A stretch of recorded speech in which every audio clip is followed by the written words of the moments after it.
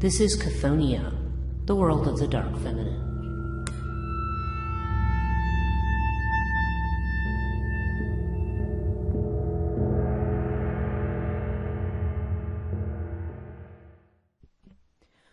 Hello, and welcome to Chthonia, the podcast dealing with the dark feminine. I'm your host, Breach Burke, and this week we're going to talk about Dionysus. Again, this is part 2.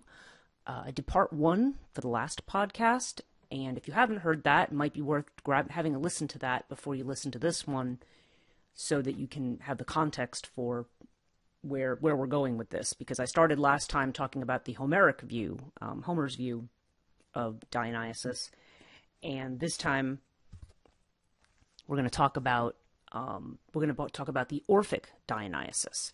And this is the Dionysus that I think a lot of people who are particularly interested in esoteric practices know the best. This is the Dionysus associated with the mystery cults. This is the Dionysus that's associated with Platonic and Middle Platonic thinking, and ultimately with the changes in our beliefs about life after death and the afterlife, and also about the connections between Dionysus and Jesus. Okay, there's I think the best way to take this is to try to go chronologically to some degree. Where I want to start now, just a reminder, if you haven't heard the previous podcasts, just to clarify, Dionysus is the god of wine. He's also known as Bacchus in the Roman, and he has several other names as well, based on his characteristics in different parts of the world. And Dionysus as a god he represents a sort of god form. He's androgynous, okay, which hence his connection to the feminine and to the underworld. He's a very liminal figure because he's connected with agriculture as the god of the vine. But he's also ends up becoming an Olympian, as we've said. He ends up moving up with the gods on Mount Olympus, which to me represents the mainstreaming of Dionysus, or the way in which the energy and power of the mystery cults and what they were, that sort of transformative power, when it becomes embodied in Dionysus as the one who can provide, as a provider or an initiator into that power that allows you to overcome death, that gives him a much different status than that of the foreigner who one has to be careful about. And if this story sounds very similar to one that we know with, if it sounds very much like somebody, a fisherman from Galilee who was, supposedly had this virgin birth and so forth, that comes from Galilee, and wherever he goes, he has a certain set of disciples, but there's only the traditional people looking to challenge him and challenge his status as a good Jew, or as a good as somebody who's righteous in some fashion, because you don't observe the Sabbath this way, or you don't do this, or you don't do that. People always questioning the what we now think of as the divinity of this particular person. And then, of course, so this person is crucified, but then they're brought back to life. And I think you know who I'm talking about. I don't think I even have to say the name, but then, of course, now it's sort of taken for granted. The divinity of this individual is taken for granted in the Christian religion. So, so what we're going to see is a very similar journey with Dionysus. And this gradual move of Dionysus from being this sort of deity of the lower classes, this deity having to do with freedom, having to do with wine, which, of course, everybody drank wine, but wine also had the property of loosening the tongue, of making people, of pulling people out of the social norm or the social order. And so the fact that this is happening with this particular god, and then you start later seeing Dionysus become associated with Apollo. So he becomes associated with this solar kind of energy, which is more cosmic, I suppose, rather than earthly. And this, and the associations there, and the way in which his connection to the ideas of the immortal soul, and to the way that, to this kind of freedom and what we later would think of as salvation, It makes him a really interesting bridge figure because there's a lot of characteristics of Dionysus that you would not think, you would not think that he would be the one to bridge us into monotheistic religion and this kind of view of life after death about heaven, hell, and punishment. So, so while Dionysus worship isn't directly responsible for that, it is very clearly represents a shift in thinking. So, okay, so we talked about Dionysus, we talked about his status as a foreigner, we read some of the Homeric hymns. Now I want to talk about the Orphic myth, so that's the place that we need to start. So, the Orphic cosmogony of Dionysus. In this particular myth, okay, there's always the myth of succession among the gods. And so, of course, originally it was Uranus. Now, the Orphics do have some slight differences in the way that they perceive it. They perceive Phanes, or time, as being one of the supreme deities, as well as night, or Nyx, is also considered to have some kind of supremacy that is then passed on first to Kronos, okay, who Kronos or Saturn, whose mythology is he castrates his father, but then as his children are being born, who are the Greek gods, he continually swallows his children because he doesn't want anybody succeeding him. Zeus is eventually smuggled away, and he's given a stone to swallow instead. And then Zeus, grows up, rises up, overthrows his father, and now Zeus is the king of the gods, the king of the universe, as it were. And Zeus's successor in the Orphic version is Dionysus. Okay? And in that version, Dionysus is not the son of Zeus and Semele. He is the son of Zeus and Persephone. So Persephone gives birth, and Persephone is Zeus's niece, yes. But again, the whole incest and mythology thing is a completely different topic, and its meaning and so forth, which like a lot of things with myth is not what it apparently would be on an ethical and social level. Persephone gives birth to Dionysus, and Zeus holds up this child as the successor. And it kind of makes sense, because if Persephone is a representation of the underworld, if she's a representation of, and she's also a goddess associated with spring and the flowering of the earth, because, during winter she's underground with Hades, and then she goes to meet her mother again, and then that's when you have spring and summer. So, excuse me. So this idea of the merging of the earth and the sky in Dionysus makes a lot of sense, really, in the kind of symbolic way that mythology operates.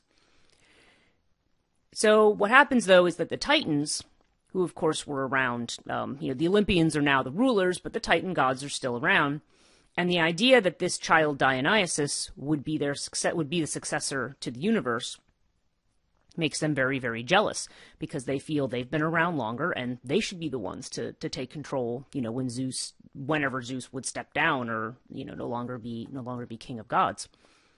So in their jealousy, they lure Dionysus, who's an infant at this point. He's a little child. They lure him away with some toys, and then they put him in a pot, they cook him, they dismember him, and they eat him. Okay. So Zeus, of course, finds out about this, and he and Athena race to rescue the child, and he's already been devoured, but they are able to rescue his heart. And from his heart, he is actually recreated. Okay, they actually manage to rebuild him from his heart, and it is Athena. Now, she, of course, is the goddess of divine wisdom, as well as craft. So she, in a way, there's sort of a parallel there to the Zeus Metis thing, where Metis, who is the goddess of wisdom, the Titan of wisdom, who is, after she becomes pregnant, Zeus gets a prophecy that he's going to be overthrown by that child, so he swallows Metis. And then Athena is born out of his forehead, Athena being the child of Metis and Zeus. So, So Athena ends up playing this role as the, she's a virgin goddess herself, but she, so there's this this virginal goddess who ends up rebirthing Dionysus through the use of his heart. Now, of course, to punish the Titans for doing this deed, Zeus decides he's going to, he takes his lightning bolt and he strikes them and he reduces them to ashes. the Titans who are responsible. We don't ever learn which Titans are responsible. It's just, quote unquote, the Titans. And it's often theorized, and again, I don't know whether this is 100% proven, but it has been theorized that the word Titan comes from a root word for clay. Okay, and the reason I think this is at least probable, or at least that this is the way the Orphics interpreted it, we'll see when we talk about Dionysus initiation rituals or baptisms, which is what they were. There's a term clay. And, and we, of course, can think about the idea of clay as being for example, Yahweh in the Old Testament, supposedly he creates man out of clay and then breathes life into him, okay? There's this idea of clay as the substance. You're made of earth, you're made of clay, right?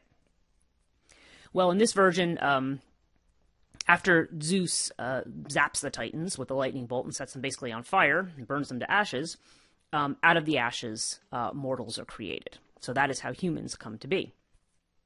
And the Orphic idea is that because humans are, they have a partially titanic nature, okay, which is where their wickedness and their jealousy and all their bad impulses and vices come from this titanic idea. But they also, because they ingested Dionysus, okay, because they actually ate the flesh of the god, they've also, they're also mixed up with elements of the divine. In particular, the divine successor to Zeus, the quote-unquote son of God, if you will. Okay, if all of this is starting to feel very familiar, especially if you're Catholic, and you go, wait a minute, don't people ingest the body and blood of Christ? Yeah, they do.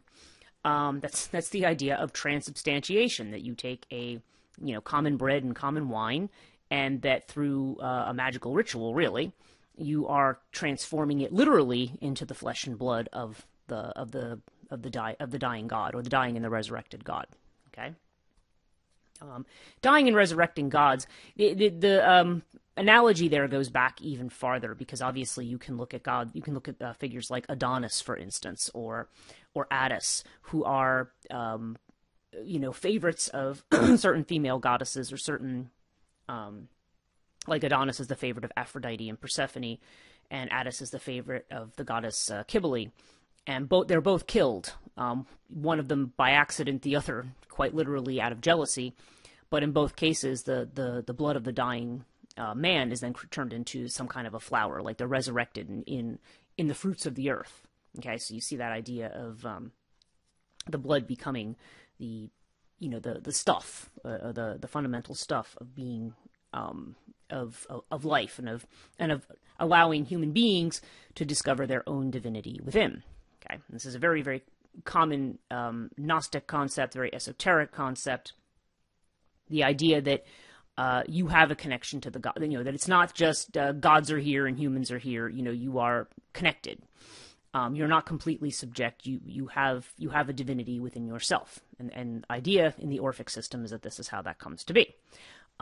We see a reference to the Titanic and Dionysian nature of humans in Plato's Republic. This is one of the places we see it about. He talks about the idea of coming from clay, or coming from the Titans. He refers to the wickedness of the Titans and their deed. And it is believed, of course, that Plato was an Orphic adherent. Now, Orphism, the earliest text, now I think the Derveni Papyrus, which is probably the oldest discovered Orphic text, might have been the 5th century BCE.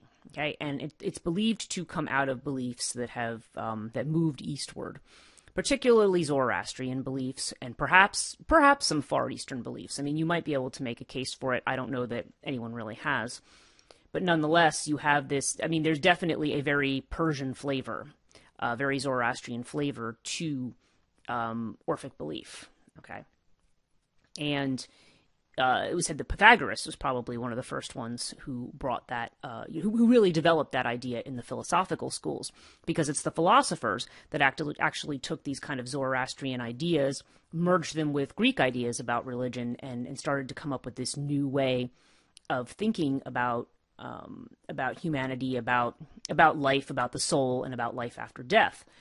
And they're the first, and this is, of course, where you start to see the origin of the idea of judgment after death. because Zoroastrianism is a dualistic religion. It's based on the idea of a battle between good and evil.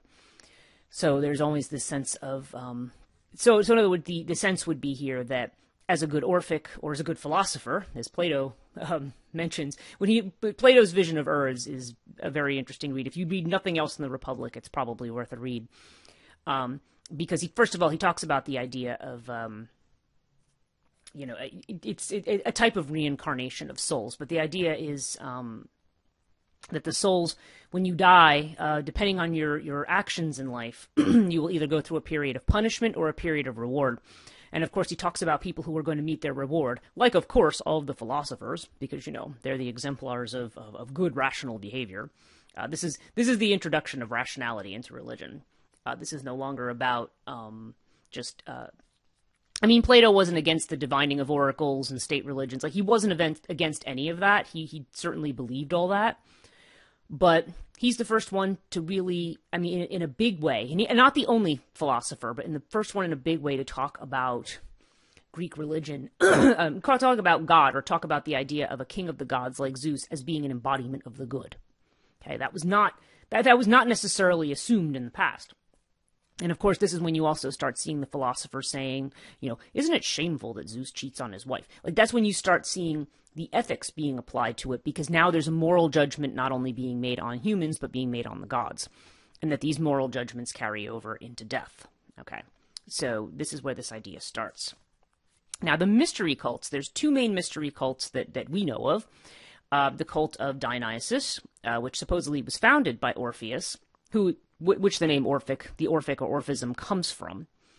And also there is the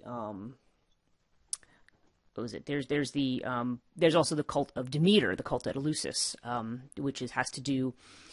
whose rituals center around Demeter's loss of Persephone. And of course, I have a podcast about Persephone where I talk about that. But her, the taking of Persephone by Hades, her going to the underworld, and then being reunited with her mother in the spring. That's another sort of idea of death and resurrection, as it were. So what the Orphics did, and by the way, I really need to note that Orphism is not a religion, okay? It's more... Radcliffe Edmonds, who wrote a book, did a study of Orphism. He had said, it's a little bit more like the way we tend to use the term New Age. It covers a wide set of beliefs that are kind of sometimes overlap or become conflated with each other. But it's not a religion. It's basically like a movement. It's not a religion. And the Orphics, they had certain core beliefs. For one, the Orphics thought that souls were divine and immortal, but they had to live a succession of lives. So there we see sort of a connection to the Hindu idea of samsara, okay? The idea that you are born on the wheel of life again and again until you're liberated. Now, the way of life of the Orphics was aesthetic. And their secret initiations that they underwent were a means to escape this grievous cycle, as they called it, of birth and rebirth. Okay, and along with this, again, because they believed you suffered some kinds of punishments after death, but then you were reincarnated, okay?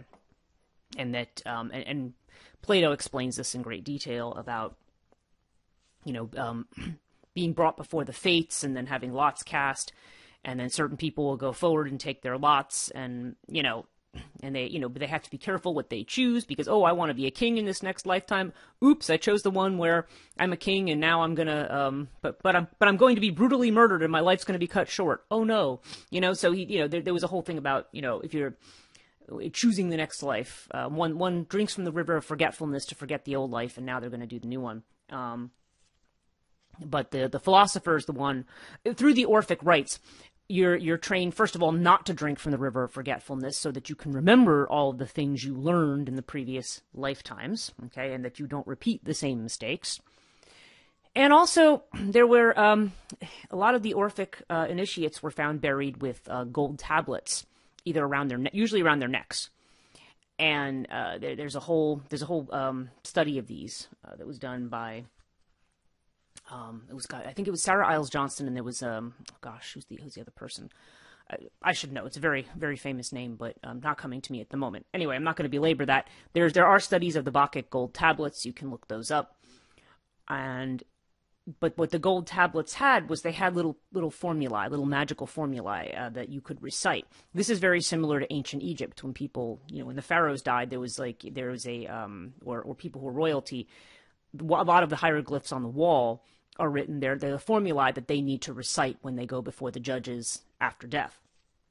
Now, in this case, these particular gold tablets basically it told them the formulae for what they do. It's like, okay, you're going to get to Hades, and you've got to give the coin to Chiron, who takes you across the river Styx to the underworld, and you'll be asked to, you can go this way or this way, but you're going to go this way. And then when you go this way, you're going to be asked this. Don't say this. Or when you're confronted with this question, here's your little cheat sheet, your little gold tablets, your cheat sheet. This is what you're going to say, and then you'll be admitted to the nicer part of the underworld, usually considered to be the Elysian Fields. Okay. So in other words, you have control over what happens to you after death. You don't have to just wander around in the gloom.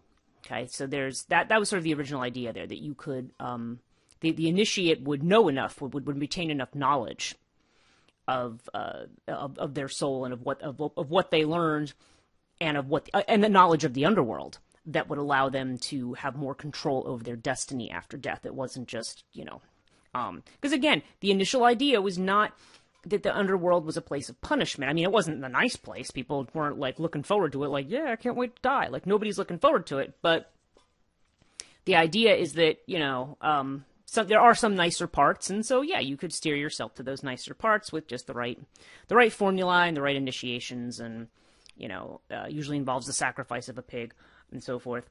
And the initiation rituals themselves, obviously they're secret. We don't know a whole lot about them. But anybody who's been through a magical initiation would know that most initiations require, there's a candidate who's brought forward, they're asked questions, they undergo some kind of an ordeal, and, the ordeal is meant to be, it's meant to test the person, either emotionally or physically or something. There's a test that's involved. And then at the end of it, the candidate's given new information, and then of course now it's like they've been reborn. Now you're like a new person. You've undergone an initiation, and now you've transformed. Okay, so that's the formula, right? And so you do see this in the mystery cults.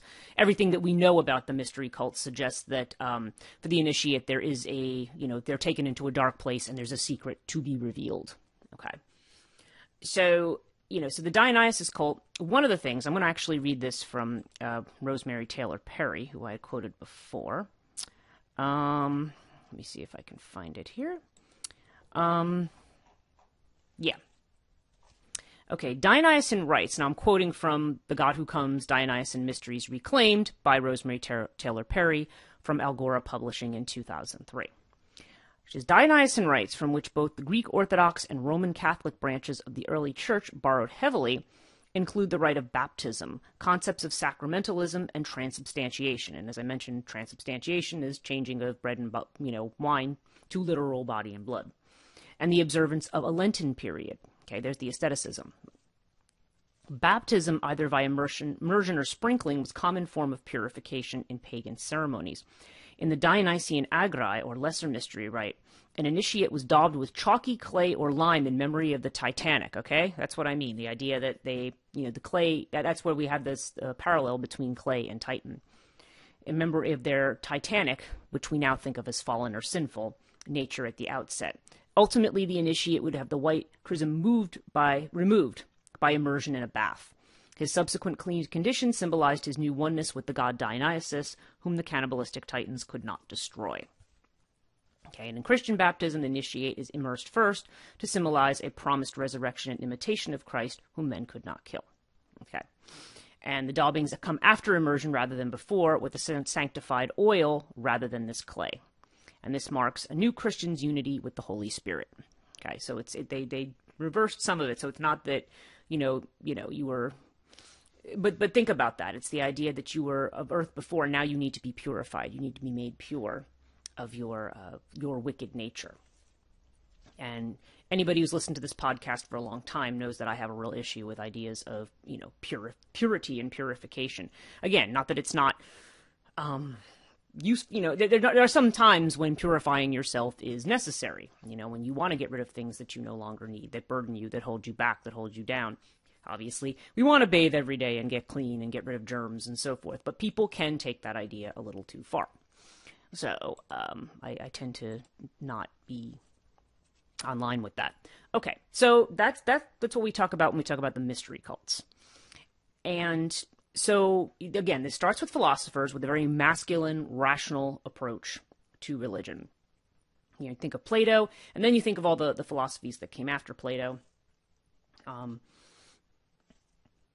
The idea is it falls into the category of humanism. And humanism is the idea that the human being is not just this little creature at the mercy of nature, but rather has a divine aspect of their own, and that divine aspect is usually expressed through rationality or the intellect. The fact that we can reason and we can do things like that, and that we tend to think that makes us superior in some ways, that gives us an edge over, say, the animals or other things. And again, this is where these ideas originate. So, okay, so let's go back here and talk about some of these other connections here. I talked about the Apollo connection, okay, I'm just going back to what I'd said, Apollo and Dionysus becoming associated with the sun around this period. Olympiodorus speaks of Helios, who, according to Orpheus, okay, had much in common with Dionysus through the medium of Apollo. Okay.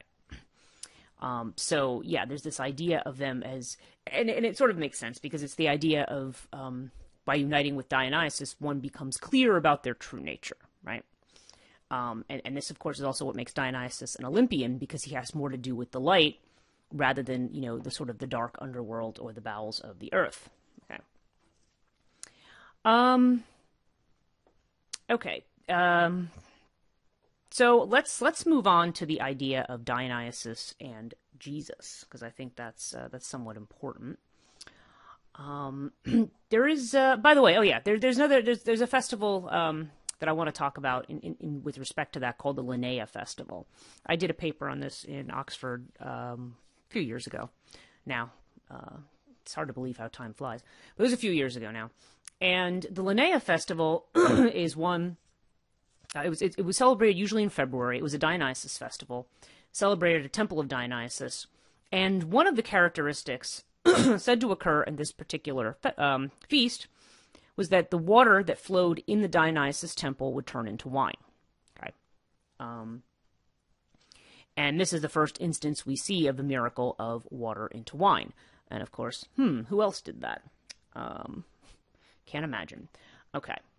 Let's look at we have the Dionysus and Jesus connection, and then I'm going to want to talk about the relationship of Dionysus and the Middle Platonists. And I'm taking a lot of this, some of it I'm taking from Rosemarie Taylor Perry's book, others from the chapter that I've written for Dies Natura Fide, which is a book that I don't think has come out. Like I said, I put in my final edits, and they were like, it's coming out imminently, and that was like last year, so I don't know. I'm not sure what's happened. I have to find out from my editor. Academic books take a long time to publish, by the way. If you're looking to publish things in academia, it can take years. So, anyway. So, I'm going to read from my chapter on Dionysus and Jesus, because I feel like I more succinctly explain things here. Okay. So, we see that Dionysian ritual has a cathartic function. Okay, it allows you to release chaotic side of you, or pent-up emotions or feelings and attitudes that you're not supposed to have, right? And his association with the mystery cults as the Orphic successor to Zeus makes him a kind of savior figure, okay? One is, gets rid of their old nature and is reborn through this sort of baptism in Dionysus. And I mentioned Karenyi, who wrote a book on Dionysus, Karl Karenyi. He traces Dionysus worship to Crete, an ancient Minoan civilization, where he was associated with the concept of Zoe, or indestructible life. Okay, so again, in a manner like Shiva, he's a creator and a destroyer. Julius Wertheim cites a mystical aspect of the Dionysian Linnea festival from the writings of Pliny and Pausanias, the changing of water into wine. He quotes Pliny: "On Andros, wine flows from the source of Dionysus on 7 days consecrated to the god. If this liquid be taken outside the temple, it changes to water. We will never know if there's any truth to this claim or from causal explanation. However, it is reminiscent of the episode of the wedding feast at Cana in John chapter 2, 1-11. The evangelist describes Jesus' first miracle, turning water into wine. Vertime suggests this is probably the Dionysus tradition at work. The miracle of the wine is not the only similarity between Dionysus and Jesus, and we're going to go into those. The Orphic mythology of Dionysus makes him a kind of divine son and savior figure of humanity, as the divine spark in humans is what allows them potential immortality or reward after death. He gives humans this divine hope of immortality through his death and resurrection. It's not difficult to see the Jesus parallels here. At some point in the late Roman Republic and into the Empire, Dionysus, Bacchus, and Sabazius, okay, as I've mentioned, Sabazius also, and if you're familiar with Thelema, you're familiar with Sabazius, another Dionysus-like figure. They all overlapped in that period of syncretism in the late Roman Empire with the worship of Jupiter or Zeus, well, Jupiter in this case, or Jove, when the Romans first encountered Judaism. Valerius Maximus makes reference to Sabazi Iovis, and remember they don't have a J, so that's Jovis in Latin, or Jupiter Sabazius, in a controversial passage appearing to link emerged Jupiter and Sabazius with the Jewish Yahweh. It's not clear that the syncretism was assumed, but it does appear to be at least one view that merges a Dionysian figure with the god of the Jews and later the Christians. And also might also explain, we mentioned that episode of the Roman Senate in 186 BCE, where they said we're expelling Bacchus worshippers, Jews, and philosophers. So now maybe that makes some sense. Philosophers were influenced by Orphism. It's possible the Senate thought the Jews were as well. It may also be an example of religious relativism that is very prominent. Okay. So what are the parallels between Jesus and Dionysus? Well, I'll start here. It's notable that the Christian feast of the Epiphany on January 6th is also the feast day of Kore, another name for Persephone, the Orphic mother of Dionysus. Adrian Nocent cites Saint Epiphanes, who suggests that the date in the celebration came from an Egyptian and Arabian celebration honoring Kore as the mother of Aeon. Okay, and Aeon, like Phanes, is a deity of time, and is supposed to be one of the original rulers of the universe. And this is an Orphic deity, very similar to the Persian deity Zorvan, associated with unbounded time and the sun. This may be another merging of Dionysus with another related Orphic figure. The myths of Dionysus inevitably involve resistance to accepting him as a god, from the trouble with his half-brothers to his abduction by pirates, all with catastrophic results for the non-believers. The trial and death of Jesus centers around the idea that he is an insurrectionist, falsely claiming to be a king, though his violent death is followed by a victorious resurrection. Crucifixion is as horrific as dismemberment, and both represent the violent death of the god. The god is resurrected in both cases, and humans gain some kind of immortality or salvation as a result, though the narratives differ on the meanings as noted earlier. In John 15:5, Jesus says, "I am the vine and you are the branches." Several of his parables allude to the vineyard. Dionysus was noted for having female followers, and women played the leading role in the Dionysus cult. In the case of Jesus, Martha and Mary Magdalene, Martha and Mary Magdalene were among his closest disciples, and it is Mary Magdalene and the other Mary, in quotes, who see the angel at Jesus' empty tomb. Initiates into the Dionysus or Demeter mystery cults only sacrificed a pig, and Rosemarie Taylor Perry tells us that the pig was supposed to absorb the evil deeds of humans like a sponge. In Matthew 8, verses 30 to 37, Jesus drives the legions of evil spirits out of a man and into a herd of pigs. Okay, so this is some of them. Now, what's some other ones? Well, I'm going to go back to her book for that because I didn't need to list all of them there. I just needed to list some of them. Let me just find my my notes here on that, because I have several different passages from this, so I want to make sure I get to the right ones. Okay, yeah, here we go. So this is Rosemarie Taylor Perry from The God Who Comes, and this is on page number 25. Okay. She says, number 1, semi-divine births of both Jesus and Dionysus were celebrated with late midwinter nativity festivals. Christ's birth was not originally given as December 25th, but as January 6th, okay, the date which it is celebrated by the Eastern Orthodox Church and certain groups of American immigrants.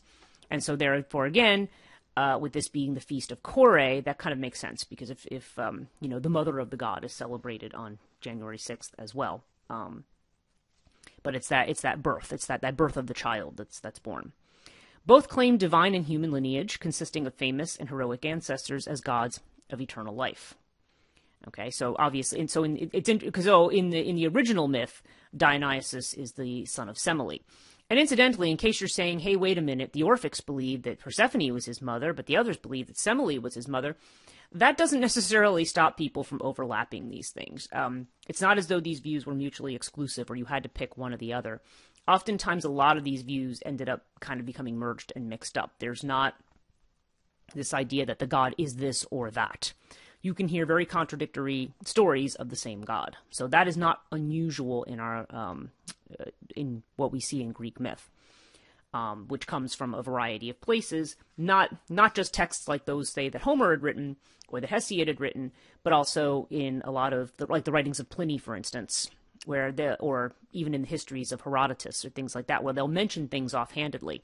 And then there are passages called scholia, which are really like footnotes, where, they might refer to a story and say, and at the bottom it'll say something like, oh, that story about, Dionysus and the Titans. Like, it'll be mentioned there, like, yeah, obviously, this same thing I'm not going to talk about because everybody knows it, right? This is where we piece together these stories. So it's not as though there's a smooth narrative somewhere. Okay. There's a desire in the tales of both deities for spontaneous, unprompted recognition as sons of God. For example, Jesus saying, who is it that you say I am? In combination with the denial of their divinity by their own societies.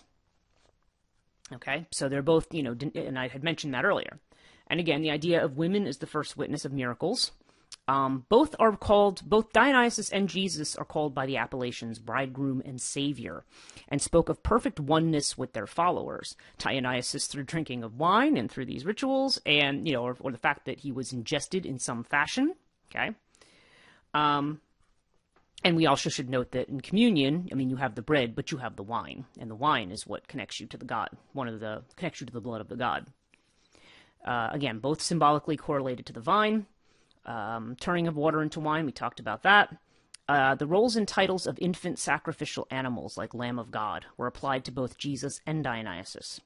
The riding of donkeys as a form of triumphal entry was common to both of them. Both identified as grantors of eternal life through similar symbols. The phallus was Dionysian's symbol of life. The fish was used by early and modern Christians to distinguish themselves.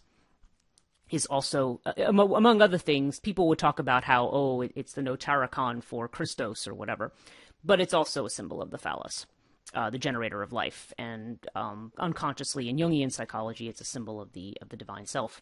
According to most mythographers, the fish, the phallus, and the snake are interchangeable symbols of that force which gives life to the soul, or orgazine. Okay.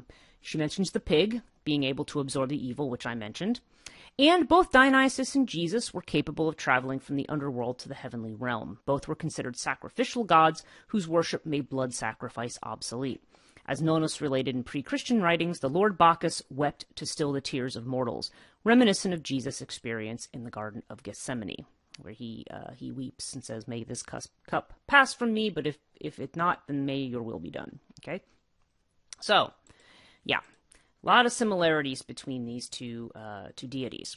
Now, the other thing I want to talk about, the last piece I think I want to talk about here, because we're actually covering quite a lot of material, is the relationship between, is the sort of Middle Platonic and Neoplatonism, and how this ends up affecting the Christianity that we know, and that also, and that actually ends up being this, this continuation of Platonism.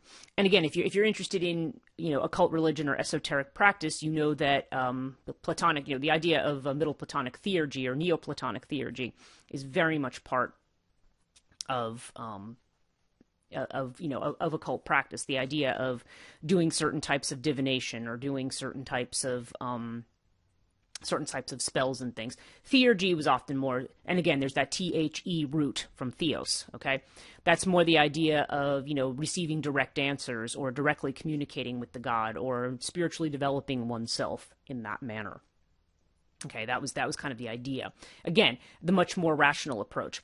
Sometimes you'll hear people refer to different types of magic. Well, they'll say, oh, well, the magic that is meant to edify and improve you and quote unquote raise you up, the more intellectual or the ceremonial magic, that's more that's the more refined one, whereas all that witchcraft stuff with the herbs and the of course stuff dealing with the earth, right? The herbal things, or for things like saying, oh, I want to make some money, or I want to get back at my enemy and all that kind of stuff. Oh, well, that's lesser magic, that's lower or black magic, or well, that deals with demons. You're making pacts with spirits. It's like, yeah, well, I think everybody's doing that of one type or another. And, this tries to make distinctions between, yes, we're dealing with angelic beings, not demonic ones, the ones from the sky, not the ones from the earth, right?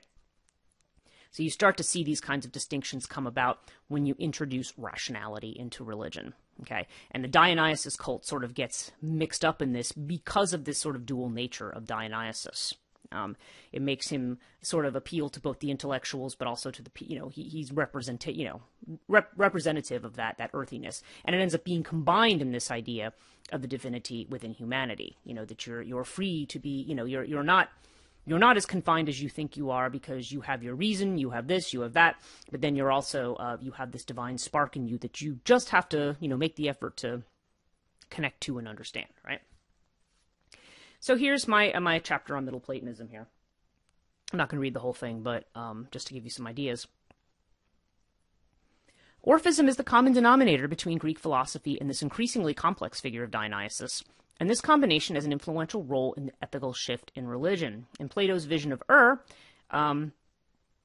Plato's vision of squares with the Orphic vision of the afterlife and the striving for a good and pure life, at least partially altered the nature of ancient Dionysus worship. Greek philosophy not only offered pre-scientific ideas about the nature of the world and cosmos, but represented the first literary evidence we have that encourages living a pure and spiritual life for religious reasons, again, which is not part of original Greek religion.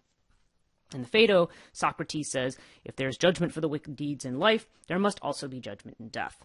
Similarly, there's the idea that the body is a tomb and humans must free themselves from the desires of the flesh.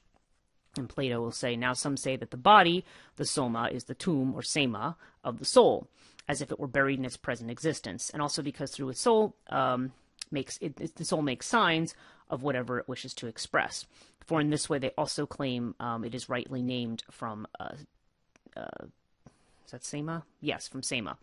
In my opinion, it is the followers of Orpheus who are chiefly responsible for giving it the name, holding that the soul is undergoing punishment for some reason or other and has this husk around it like a prison to keep it from running away.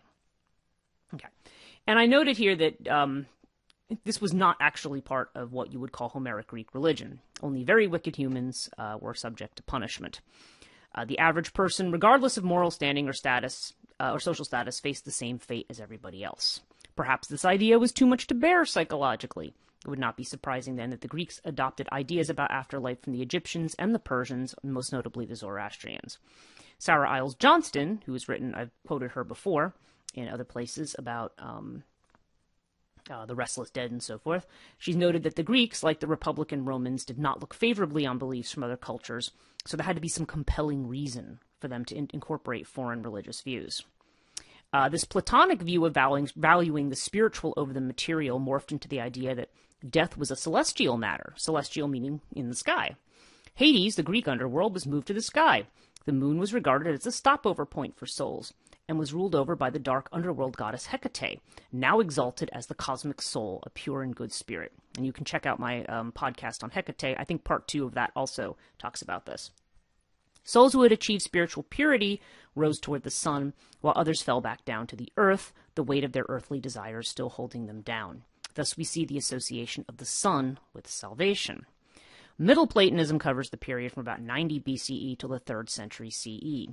Neoplatonism can only be understood with reference to this period, as a number of important esoteric works came from this school, including the writings of Hermes Trismegistus and the Chaldean oracles. Plutarch is one of the most well-known Middle Platonists. Plutarch's interpretation of Plato, which was meshed with other schools of thought, cherished a pure idea of God that was more in accordance with Plato. Nevertheless, he had to avail himself of a second principle in order to explain the constitution of the phenomenal world. This principle he sought, however, not in any determinate matter, but in the evil world soul which from the beginning had been bound up with matter, the Titanic, right? And the creation was filled with reason and arranged by it. This association of matter with what is evil was taken up by other Middle Platonists, including Maximus of Tyre and Celsus, latter branching out into Christian Gnosticism, believing God could not have influenced matter, and there was a separate world creator or demiurge. Okay, so now we see the demonization of the world. I talk a lot about the relationship between fear of death and fear of the feminine. Well, there's the crux of it right there. It's the idea that the earth becomes demonized and any connection to it. In Eastern religion, they talk about the connection to temporality. And it's amazing because when you think about how the Dionysus religion started, it started with basically a celebration of the sensual, okay? Like this catharsis of the sensual. And it ends up as being this, as being incorporated later or influencing later as something that completely removes that, that's aesthetic, that separates things. And this has, it was Jake Stratton Kent who said this has a really profound psychological effect on the collective. I mean, when you start taking gods of the underworld and sticking them in the sky, it does something, and it's completely changed us and changed the way that we think about things. The absolute, I think the extreme point, okay, of this separation of spiritual and matter came much later, around the time of Dante's Inferno in the Cathars. Okay, that's probably 11th, 12th century CE. You had the Cathars who believed all matter was evil and that nothing should ever be put into matter. Like, you should not even have sex and procreate because you'll be bringing somebody into the world and they'll be in the flesh, and boy, isn't that terrible. And of course, the church put them down as heretics because you can't have a religion that says nobody should ever procreate. Because obviously, there's that biblical injunction of be fruitful and multiply, right? So they would have caused the extinction of humanity if everybody followed the Cathars. So, there's this idea, and it's interesting though, because a lot of modern occult schools have really picked up that trace some of their lineage or some of their ideas back to the Cathars, and I think about that, and I'm like, why? Like, why? To me, that I don't know. I think that's why I'm very attracted to the work of Jake Stratton Kent, because his whole thing is like, stop disavowing this part of or stop acting like you're dominant over it. There's this idea of building this relationship again with the earth and its deities. Who are the original deities? They've just been displaced, moved around, and then demonized as new gods take over. So, but there's just a tremendous irony that it happens through Dionysus. But it probably happens because Dionysus, again, he's kind of both. He's like a lot of the gods. He's both, but he has a specific nature that people gravitate towards. So there's a salvation and liberation from the social, but that ends up being transformed by the institution into the salvation from sin and death and from material concerns. So it's weird how that totally gets flipped around. But that is where it originates, and this is where we see a lot of the Dionysus myth as related to Jesus in particular. So if you didn't know, now you know. That's how that works. Okay. So I think I'm going to stop there. I think this was couple of quite long segments on this, but I think it's an interesting topic. And Dionysus' connection to the divine feminine makes him a worthy topic here in Chthonia, because it's very hard to understand religiously how we moved from the feminine, earth-centered way of thinking about life and death to the more rationalistic, judgment-oriented way that we think about it now. And it's not exclusively something that comes from Judaism and Christianity. It comes from the way aspects of Judaism were merged with all these other things. Okay. And I'm certainly not listing all of the influences. I'm just listing a few of them. We haven't even gotten into Mithraism or into the way that the Roman version of the Kybele cult or the other things. I haven't even gone there because that's just a little bit too far afield. So we see that how this belief about Dionysus ends up changing the whole nature of the way we see life, the way that we see death, and when we get this concept of salvation. And I always think of, it wasn't just Lon Milo Duquette who said it, but I just see him in my mind saying, salvation from what? You know? Because salvation now has taken on a whole other thing, like, oh, I'm such a terrible person and my nature is just so awful and I can't, and somehow my very existence should make me ashamed. Well, this is where those ideas originate. And my message is, no, you shouldn't be ashamed of your existence. You need to learn to embrace every part of you, including the parts that aren't as socially acceptable or that people don't like. You have to find a way to integrate them anyway. And you want to focus on the things that are going to be the most helpful to you, and ultimately things that are going to be helpful to others. This is why we do suppress certain traits in ourselves, but ultimately we want to do what's best. If we do what's best for us and what's best for society, then we're recognizing our relationship to the world, and things are better as a result. But it's not just a matter of logically reasoning everything out. And I just see this kind of social and ethical thing being applied not only to religion, but to literature, to everything else, where everything is about the ethics of it. Oh, we don't like the Odyssey because we don't look at Penelope. They're making her look like she needs to be this subservient woman who takes care of all these men. You're missing the point. Just that to try to read everything in that light is a huge mistake. You need to look at the bigger picture. And because as we can see, it is far more complex and not as cut and dried as you would think. And Dionysus is a perfect example. He's not, for a god who's associated with sex, orgies and intoxication, he's also a champion and defender of women and women's virtue. Okay, so you don't, you have to get rid of these kind of split assumptions that we have about things. But when Dionysus is co-opted by that way of thinking, then he becomes a figure that has to deal with immortality and salvation. Which is, I still have, if you want to know my opinion, I have mixed feelings about that. But anyway, I'm going to stop there because I don't want to start babbling. I want to thank you all for listening again this week. If you like my work and you would like to help contribute, please visit patreon.com/Chthonia. I have a link at the end of the YouTube video.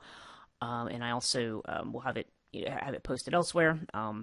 And Chthonia.net is my, is my home base where I bring all of my work together, which includes not only the podcasts. I have a little video where I talk about the Chthonia concept. I link out to my publications that I have, because there's Chthonia books. I actually publish, right now I've mainly published my own fiction, but I'm, willing to take other material as well. And Chthonia Books also has, Chthonia website also links out to my Liminal Reiki site, which is where I work with people one-on-one on their issues of dealing with boundaries and crossing and so forth. So you can check that out as well if that seems to resonate with you. And eventually, Chthonia will incorporate a teaching component. That's being postponed for a little while, but there will be more on that in the future. If you want to follow me on social media, Chthonia Podcast, one word on Instagram and Twitter, 2 words on Facebook, and it's just Chthonia on YouTube. Thanks. I want to give a big shout out and thanks to all my patrons, including some of the new ones who have signed up recently. Thank you very much. I really appreciate all of your support, and we'll talk to you in the next episode.